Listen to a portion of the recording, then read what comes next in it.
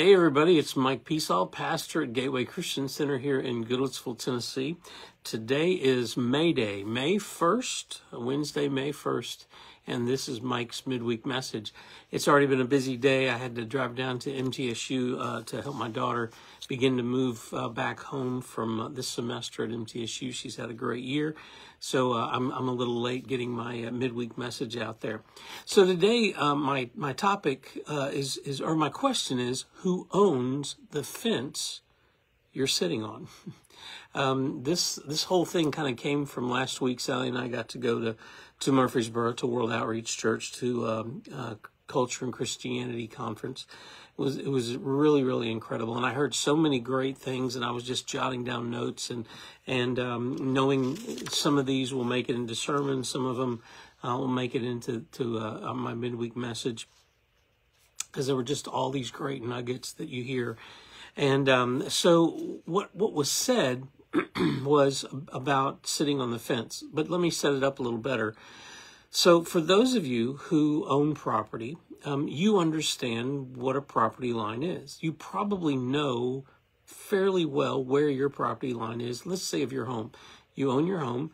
You know where your lot lines are. You know that you have from this part of the sidewalk to this part of the sidewalk, and where your yard is, and all that other stuff. For some of us, it may be a little more blurred because it's been so long and things have kind of gotten messed up. But for the most part, you know where your property line is. And you can hire somebody who'll come out and they'll find it with GPS and all that other stuff. And that's when you'll begin to realize, oh, wow, I planted something way too close to my property line.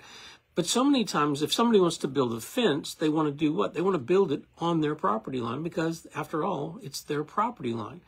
So it's like, I don't want to come over a foot, because then a whole foot of my property is over there where I can't use it. So people want to plant they want to erect their fence right on the property line.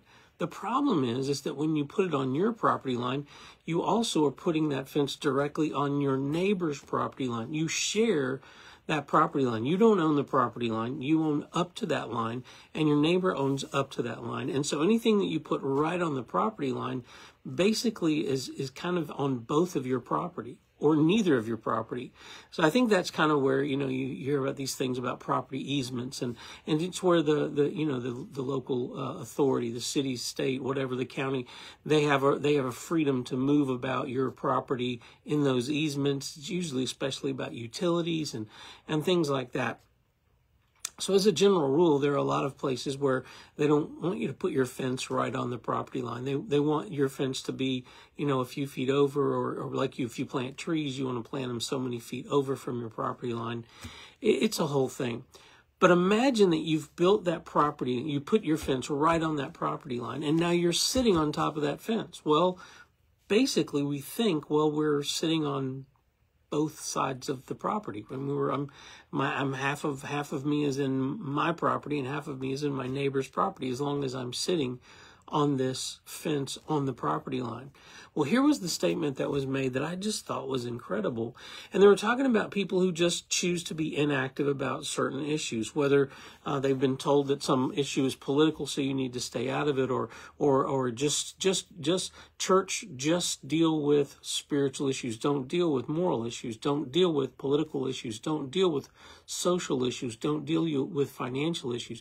Church, you stay in your lane, and there are a lot of Christians who are well-meaning, and they've decided to sit on the fence on some pretty hot topic issues because they don't want to offend anybody. They don't want to drive anybody away.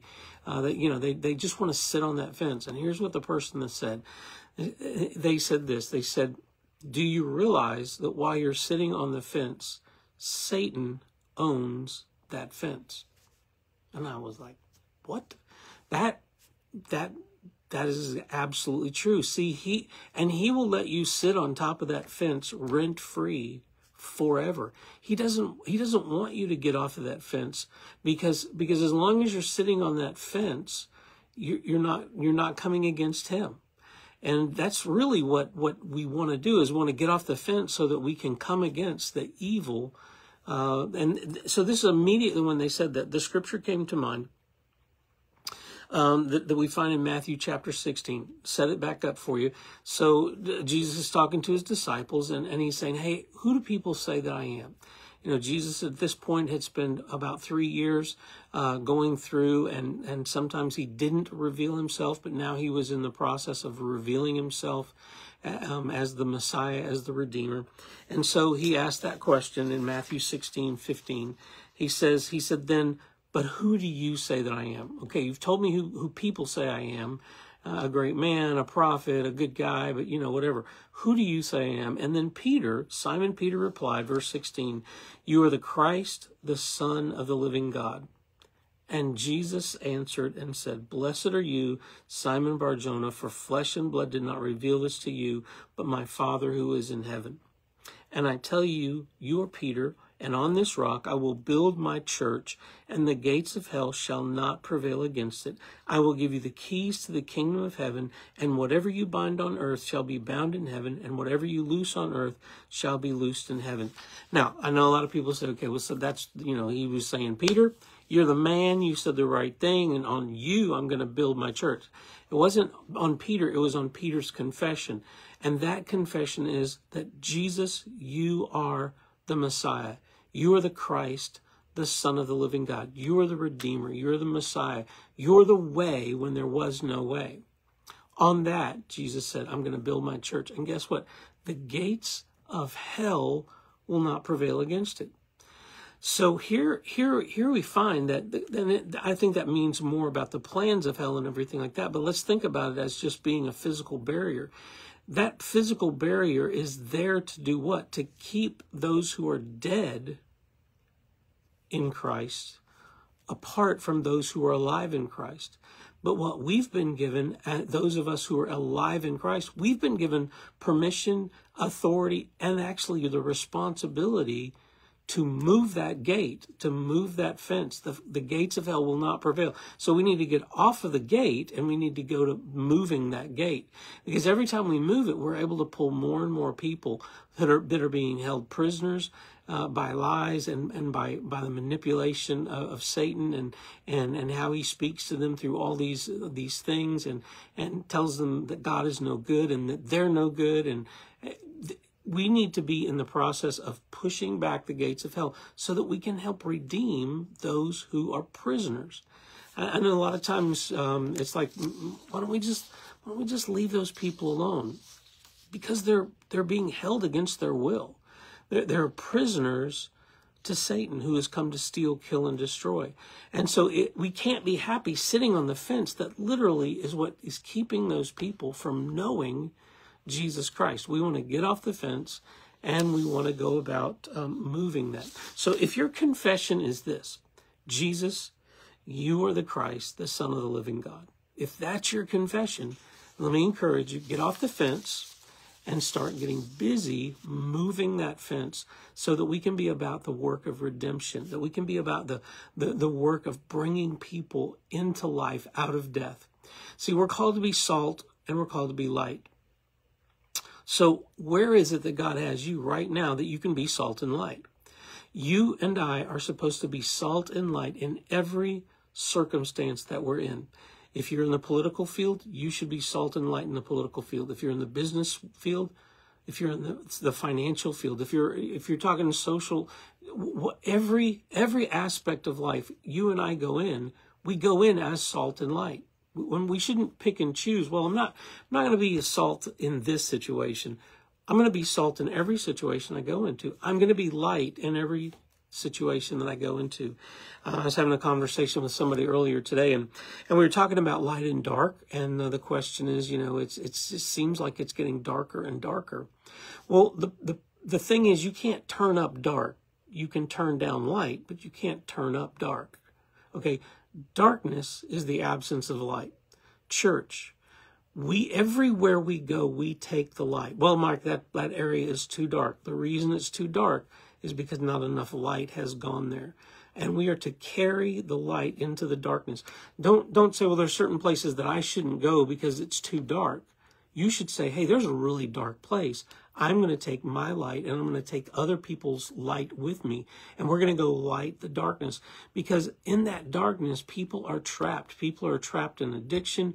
People are trapped into to believing the lies of the enemy. People are confused about all kinds of stuff. And when you bring the light, you have an opportunity to help them come out of that darkness, come out of that death, and come in to life. So one of the other quotes that I heard, and somebody asked the question, what do we do? And a lot of us wonder, man, things are kind of crazy in our world, and we're concerned about the future. Those of us, again, like I said last week, those of us who live in this country, we're ambassadors of Christ, and we're citizens of the United States of America. And those two things are supposed to work together to build the kingdom of God. So the question was asked of this particular young lady. She goes, what do we do? And it was a really great answer. Here was her answer: do the next right thing with excellence to the glory of God. Now, what is the next right thing that you're going to do? It may be different than the next right thing I'm going to do. Tomorrow, I'm getting to lead our city in the National Day of Prayer at 7:00 here with the city's. We do it hand in hand with our city here administration. That's the next right thing that I'm going to get to do. What is the next right thing that you're going to get to do? Maybe it's dealing with a loved one in love, but sharing the truth of the gospel with them. Maybe the next right thing is when you take a stand on something that you've never taken a stand on before, and you're not afraid that you're going to be canceled or whatever. You just take a stand on the Word of God in love and say, here's what the Creator of all heavens and earth has to say about this, and I'm going to stand with Him. So whatever the next right thing, do the next right thing in excellence to the glory of God. And just see what the Holy Spirit does for you. I hope you have an incredible week. Happy May, and I will see you next Wednesday.